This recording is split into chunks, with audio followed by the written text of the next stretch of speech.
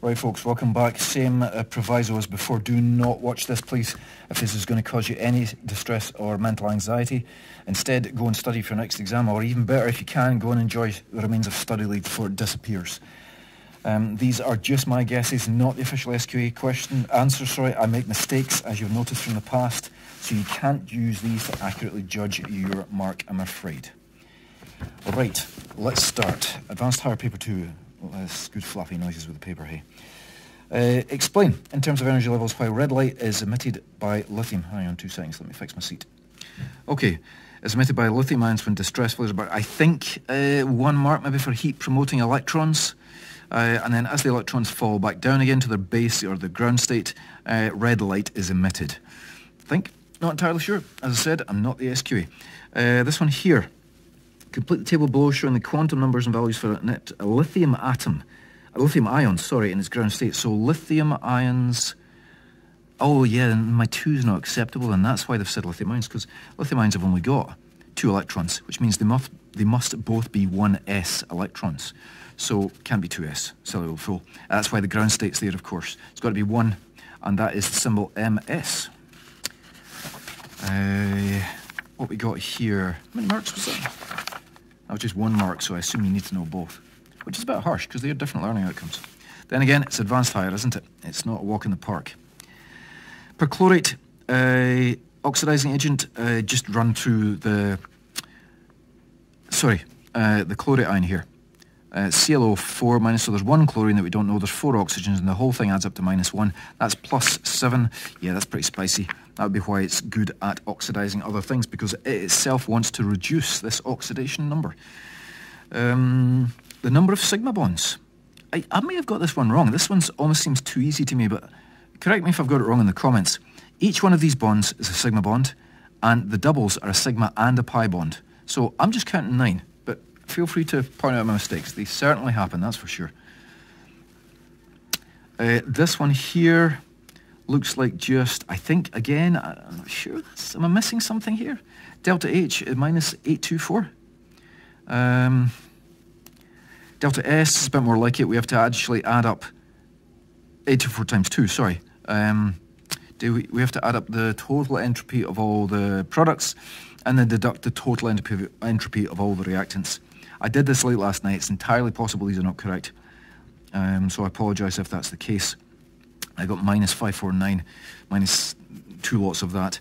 You pop these numbers into here. You get your delta H on the top, delta S on the bottom. Please remember that that is joules and that is kilojoules. Are we still on camera? Yes, we're still on camera. That's kilojoules. So you need to make sure they're both in the same unit. I got 3000 Kelvin, but don't flap too much if you did not get that, guys. And the reason it says pickups and timeouts, the biscuits for my son to get later on, sorry. Some oxygen can, what have we got here? Oh, right, a 2 mark.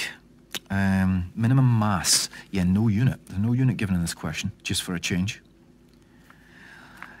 It's one of these proportion calculations, isn't it?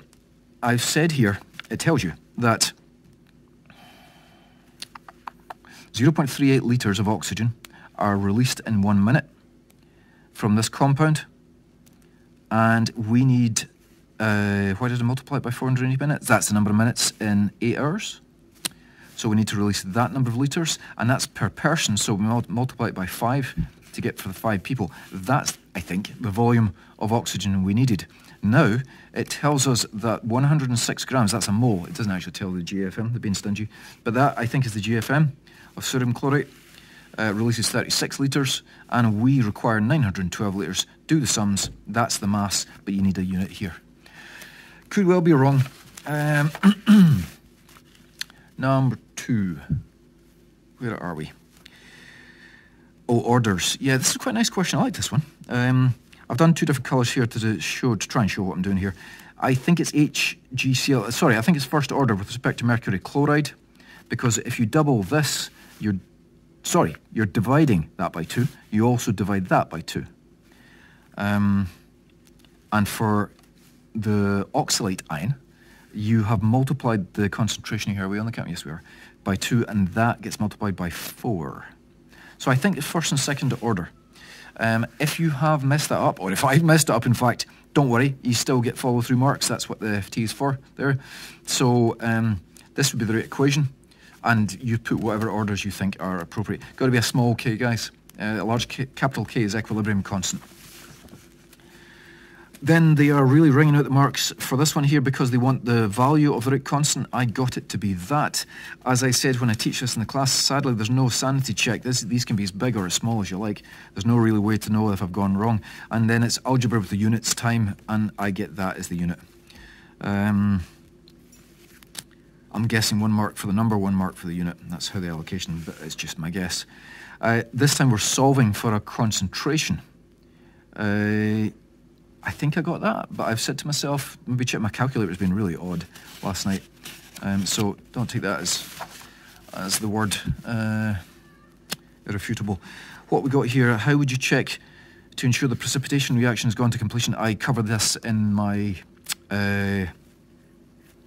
research in chemistry video. You add extra drops of whatever it is you're putting in the first place and look for any extra precipitation. I don't know how much detail they want for this, I'm afraid. You should dry your sample, obviously. You don't want to weigh the water as well. This was what I got for the percentage mass of oxalic acid in spinach leaves. That's the mass of precipitate divided by the GFM of the calcium oxalate, which I think is that. Gives you that number of moles. And that's the same number of moles as the oxalic acid in your original sample, multiplied by the mass, or the GFM of oxalic acid, gives you that. Compare it to the original total mass of the leaves, you get that. Source of information is given as 0.9%. Oh, good. My answer is indeed. Oh, just for the difference, so I can't even use that to double check my answer. That's sneaky. That's good SQ, I like that. My answer was too low. So I'm going for incomplete dissolution of the oxalic acid because we soaked the spinach leaves in water and then titrated the water, was it? Precipitated, sorry, out of the water. So that would be a logical reason for this. If you've got the wrong answer here, as long as you've given the correct logical answer, you should get a follow-through, I would imagine. This is a really nice open-ended question. Thank you, SQA. This is a top one here. We should be able to get tons and tons out of this. Don't forget to do lots of diagrams and equations and examples, especially at advanced higher level. You've got to really know your stuff in order to get the correct depth for 3 marks. So basically, it's absorption and emission spectroscopy, really, isn't it? Or titration as well. That would do. And that would do for a methodology.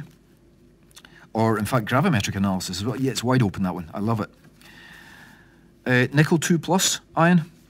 Means that there's nothing in the 4s. They've been lost. You can include the 4s as long as you put 0 with it, or you can just wipe it out completely. Hexaamine nickel 2. Stupid naming rules. 1 mark. Don't worry if you haven't got it. This is the ligand. This is the ligand here, and it attaches at 2 points. So it is a bidentate, like somebody with 2 teeth, just 2 single front teeth and nothing else. Bidentate ligand. Coordination number, draw a circle around, see how many bonds it cuts. Fully explained. Again, I'm not sure the marking allocation here. The green complex. The presence of ligands splits your d orbitals, and incoming photons of light are then absorbed, and it causes promotion of electrons in that split, and then we see the complementary colour. But I'm not sure how that's going to work, I'm afraid, in terms of marks. This is an interesting one. So I hark back to the time before we had the colour wheel, when you actually had to be able to figure out what colour something might be. Although they're not using it in this context here, it's quite nice. Using info from the graph, explain which ligand has the greater ability to split the d orbitals. Now, the larger the split, the higher frequency of light that is absorbed. And so the lower frequency that you see, I've just realised, I think I might have got this the wrong way around. This is a real twist of this question. So this is absorbance. Oh, no, it's easy. This is absorbance. So this solid line here,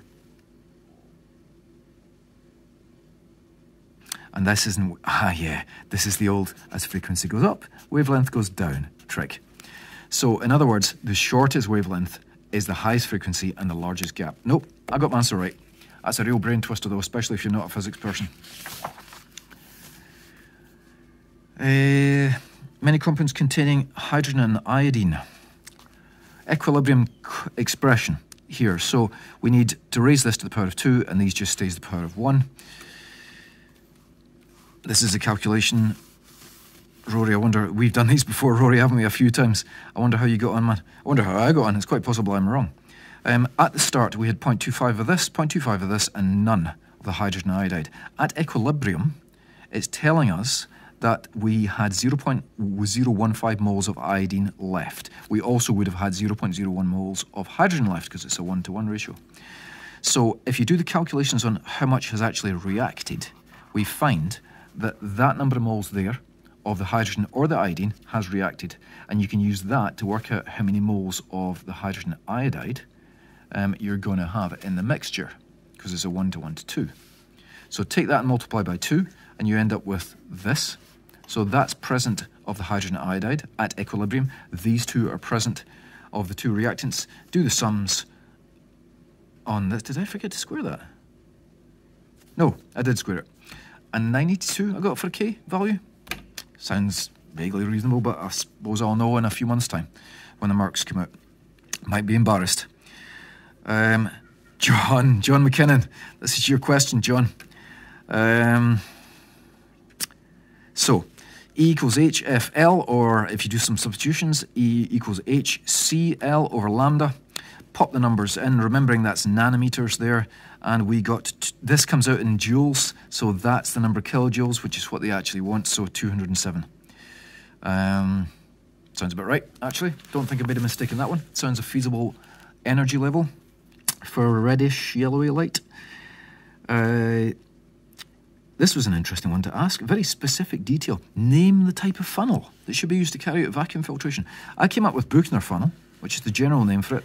Robbie has sintered glass. Ooh, sintered glass funnel. He's right, of course. I don't know why I'm taking them in. So, what was it you were voted again, Robbie? Most likely 2. I can't remember. The distillate contained 251 grams of hydrogen iodide. So, percentage yield. It's a 1-to-2 reaction here, guys. So I'm working out the theoretical mass here. Here's the GFM of iodine. Here's the GFM of hydrogen iodide times 2, of course. I forgot to multiply by 2 initially. Easy mistake to make. See the theoretical mass of 287. We got, I could have caught that mistake, of course. I would have ended up with the percentage of more than 100.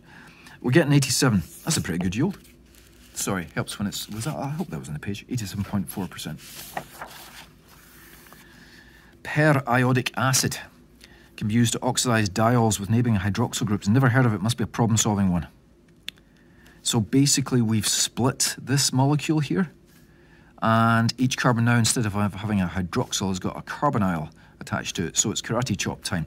If you do the same with this and unwind, this is interesting. This is really interesting, actually. There's a very similar question in this year's Higher to do with cyclic esters. Somebody been writing a question and then taking it up a level. It's a clever idea if they have. So we chop it there, unwind it. I counted all the carbons. I think we end up with this. Draw a structural formula. Don't need to name it. All is good. Some sort of weird dialdehyde thing. Have I got that wrong? Because they made ketones. No, aldehyde or ketones. There's a ketones because there were no hydrogens. Whereas we did have... Yeah, we must have a hydrogen on that one. All good. All good, I think. Okie dokie. Around half the carbon dioxide produced... carbon dioxide dissolves in water to form carbonic acid. Yeah. Carbonic acid. I've just finished doing the Higher paper, that's why. And I had a slight... that doesn't matter. Anyway, I'll move on. So there's the question. It's exothermic as you look at it, so that's that way is exothermic. Not sure the details required here. That's why there's lots of question marks. Basically, as you raise the temperature, the equilibrium will move to the left. It's almost like a Higher question, this. Reducing the dissolved carbon dioxide. But it's only 1 mark, so I can't see them looking for a lot of detail on that. Explain how the strength of carbonic acid compares with ethanoic acid. I went to the data book and looked up the Ka of ethanoic acid, and I used the reverse, like shift log of -6.35 to work out the Ka of carbonic acid. And a higher Ka number is a stronger acid, and we can see that this is a couple of powers of 10 higher than that, so ethanoic acid is stronger. It's a lot of work for one mark. Maybe I'm overthinking that. I don't know. The H2O is acting as a base because it's absorbing the hydrogen ions. Don't think you need a Lewis base. I think it's just a base.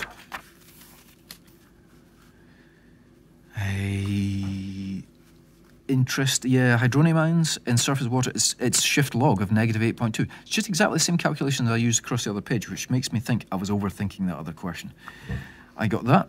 Of calculation of hydronium ions with 8.2. Which sounds about right, by the way, because that means it's lower than 7, lower than -7, which is for neutral, of course.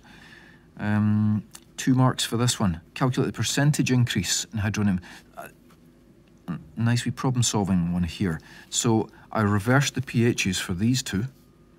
I then did a subtraction and then put the difference, which was that, over the initial reading, which was the 8.21, and I came across a 99.5% difference. I'm not convinced I've done that correctly.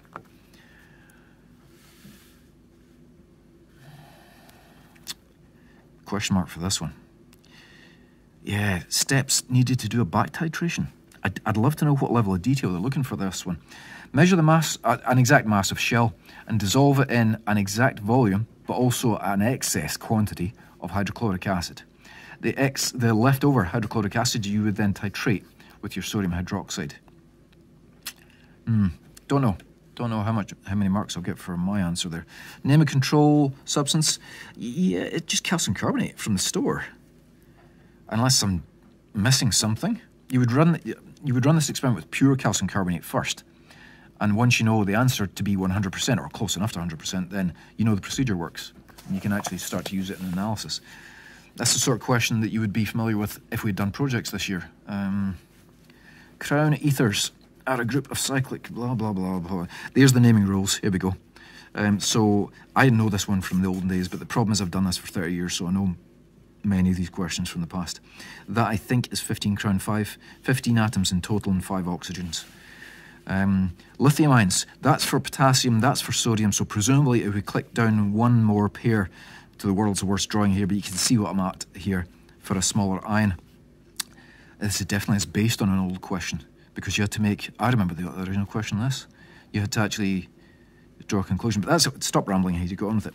Crown ethers can act as ligands because the oxygen atoms have little happy alien heads on them. They are the non-bonded pairs of electrons. That's why they can be ligands. More crown ethers. Molecular formula for triethylene glycol. This guy here.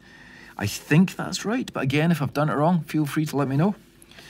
I think this is an unusual condensation reaction, but it still fits. You're joining this to this, and you're eliminating HCl and HCl. It's a really unusual condensation. I don't know if they'd accept anything else, but I'm going to go with that one. This one, for some reason, I haven't done. Let me see if I can perhaps do it at the end, if I remember to come back to it. Sorry about that. Highly unprofessional. This one here. I thought this was initially a lovely one, and then I realised that I misread it completely.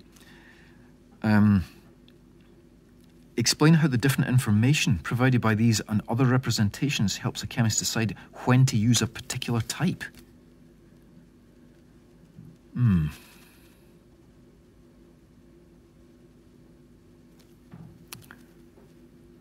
Yeah, I'm not sure about that one. As in, I'm not sure about what I would put for that one. I'll maybe try and come back to it at the end. Cyclohexene is in a cycloalkene, so we've stuck this to this. We've shifted the double bonds. We've actually destroyed these double bonds and that one and replaced it with just a single one. So what's going on here? Conjugated system, alternating single and double bonds, or sp3, sp2 hybridizations. You can put that as well. The carbon atoms in buta-1,3-diene, they are all sp2 hybridized. Similar addition reactions, can we just make another? Oh, okay. So if we just stick these two together then, destroy these two, destroy that, and put a double bond in there, I think you get that. With the methyl branch and the cyanide here, and I'm assuming skeletal's okay. It doesn't say anything else in there, so I'm assuming skeletal is okay, considering the rest of the questions in skeletal notation. Explain why the chlorine molecules become polarized when chlorine is reacting with the double yeah. Cyclohexene, yeah. Cyclohexene reacts with chlorine. Thought I'd misread that. The high electron density in the pi bonds, in the pi bond, singular, there's only one, affects the shared pair of electrons here. They get repelled to one side, and that's what polarizes the chlorine molecule. I'm not sure how to put that into words, especially for only just one mark. You could, I suppose, do it diagrammatically. For some reason, this is a really interesting. Talk about a Freudian slip, if you know what that is. I actually wrote it as bromine because it's an addition reaction involving a halogen.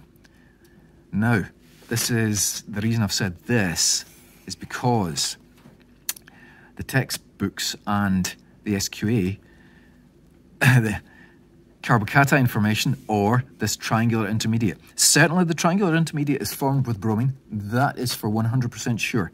I went searching through the research papers to see if I could find what happens with chlorine. See, chlorine's smaller, a fair chunk smaller than bromine. It's definitely not going to happen with fluorine. You would get a carbocation with fluorine. But I don't know whether they'll accept either of these two. I'd love to see the answer scheme when it comes out, because I can't find any evidence anywhere in the research on that. But if there are any other chemistry teachers out there, feel free to comment. Explain why 1,2-dichlorocyclohexane has geometric isomers. I think I'd probably do a diagrammatic version of this. The chlorines can be both above the ring. I'm not going to try and draw it 3D here. They can be the same side of the ring, or one can be on top and one can be in the bottom here. Hi. Miss Davison, how are you doing? Quick shout out to Miss Davison there. Right, where are we? We are on... Yeah, so both above the ring, or one above and one below. That's how it has geometric isomers, despite not having a double bond. Do you need to mention the fact the ring can't twist? I don't know. It's a lot of detail for one mark. Draw a cyclic isomer of 1,2-cyclohexane, that does not have an optical isomer. You've got to have a carbon that doesn't have 4 different things on it. So I think either of these two would be correct. Let me know if you think I've messed up. The reaction between cyclohexene and HCl this time. Right, we're definitely on carbocation intermediate here. So, structural formula for the notation of this. I'm never quite sure how this is allocated. Perhaps 1 mark for the correct reactant and product, and another mark for the curly arrow usage being correct. Anyway, this is going to come out of here and attack this. The shared pair of electrons is going to pop onto here, so you're left with, this is your hydrogen here, this is your carbocation, your chloride is hanging about, waiting to find somebody to talk to at the party, and then the pair of electrons jumps onto here, and you end up with that. Quick way to check you've got it right. This should be the same total charge for all 3 of these. 0, 0, 0. This was a problem-solving one. I hope I've got it right. Not entirely convinced. Sounds reasonable. That's a sneaky bit there in meters. Why did I say that was in sneaky? I can't remember. Oh, because that's nanometers. So got to watch for that. Got to watch for the conversion, assuming I've done it correctly, of course. Paracetamol. The formula for the electrophile in this reaction. This is the nitronium. The formula they want rather than the name. This one. Okay, fair enough. This is a nice... I remember this from university course a long time ago. It's coming back to me now, unlike my hairline. Oops, sorry about that. Slight jump in there. I remember this has come back to me now. This rotation of double bonds. It's problem solving, but I think they've given you enough clues to follow this. So it's follow the dominoes, isn't it? It's domino toppling. So this negative charge pops down into here. This negative pair of electrons from the pi bond pops onto here, and you end up with this structure. So if we repeat that process, we'll take the negative charge, pop it onto there. This will collect up on... It's actually collecting up on there. My apologies. That's interesting. I wonder if we would have lost a mark for that. So you end up with a negative charge there. Yeah, probably would have lost a mark for that, actually. Yes. Attention to detail here. I think that's the arrows, and then that's the structure, as far as I'm aware. Reasonably easy 2 marks, but I like it. It's problem solving, indeed. Where are we? 11B. There we go. Sorry, let me move this. There's enough paper to be going on with here. There we go. 4-nitrophenol is used to make 4-aminophenol. This is a reduction because it's it's not one you know, but it's changing the oxygen to hydrogen ratio. So I'm hoping you can work out its reduction, this one. A tough one, but a fair enough one. Suggest a reagent used to carry out this reaction. yeah, this is an amine, and then we've bonded ourselves this onto it. Yeah, wasn't this reaction in the multiple choice? This reaction where you neutralise the carboxylic acid with an amine, and then form the salt, and then you heat the salt, and it drives water off. Number D, what we got? Outline the steps used to... Oh, God, yeah, I'm not sure. I think there's 4 steps, and I'm not sure how they'll allocate marks. I have no clue on this. So if it was me, I would, first of all, I'd dissolve the sample in the smallest volume of hot boiling solvent. I would then filter it through a filter paper. I would then let the filtered solution cool and crystallise. And then my 4th step is I would filter it again to obtain the nice pure crystals. But I'm not sure how that's going to allocate for that. Infrared spectroscopy, I think that's a carbonyl bond there that's present in paracetamol. That carbonyl bond there, I can't think of any offhand. I've got a feeling I made a mistake in this last year.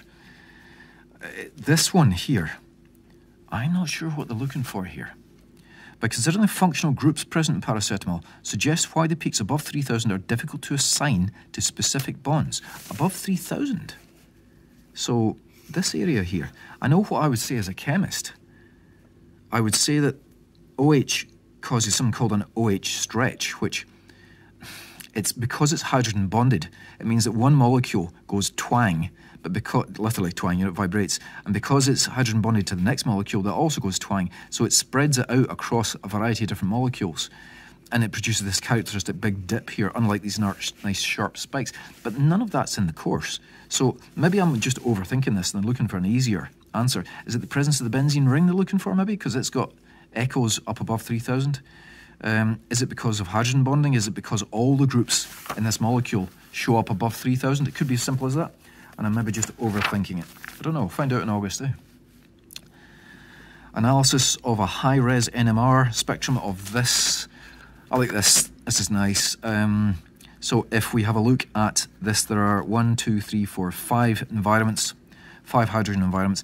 The singlet and singlet and singlet are got myself doubting myself now. Well, that's interesting.